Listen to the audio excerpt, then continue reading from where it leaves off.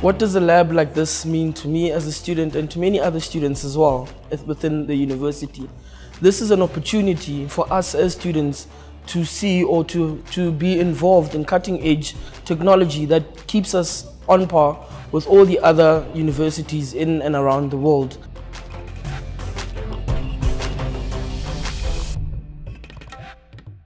Last year we upgraded this laboratory with more than 200 microscopes from Zeiss. It comprises of compound microscopes and stereo microscopes. 60 of the compound microscopes are adapted with cameras that fits to iPads, and this is where we're bringing new technology into the undergraduate students. They fiddle in any case with their cell phones and iPads. Now we're going to let them fiddle with the iPads in a more scientific way and going to teach them how they can use the iPads scientifically to better their understanding of it, of the subject that they're doing.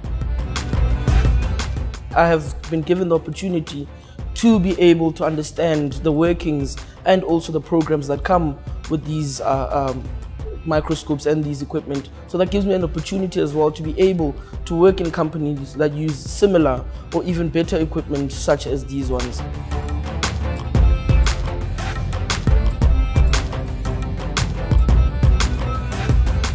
So what these microscopes basically do, or what this lab is actually built for, it is so that you as a teacher standing in the front there are able to interact with your students that are using the microscopes on the benches here. And previously you did not have the opportunity to see what each student does and to be able to correct what they see under the microscope.